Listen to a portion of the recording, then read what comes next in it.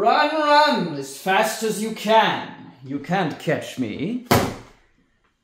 I'm the gingerbread man. Funny. You're a monster. I'm not the monster, you are, and your disgusting ilk. You fairy tale garbage, poisoning my perfect world. So tell me, little Ginger, where are the rest of your kind? Eat me. Very well. What? Where are you going? Oh, nowhere special. I'm just off to grab my bottle of milk. No, not the milk. Oh, but why not, Ginger?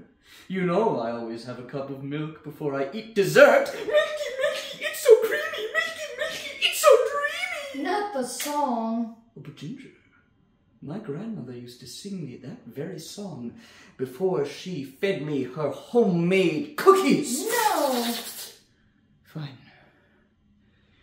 Tell me where they are. Okay. Do you know the Muffin Man? The Muffin Man? The Muffin Man. Well, yes, I do know the Muffin Man. Who lives on Drury Lane. She's married to the Muffin Man. This is pointless. Cut off his blue buttons and put them where his legs are. Glue them with the white cream. Take the red cream off his lips and splice them across his arms. And finally, turn that squiggly purple belt into a straight orange one. Then we'll see who wants to play games. But save the legs for me. I might enjoy those later. The glass of milk.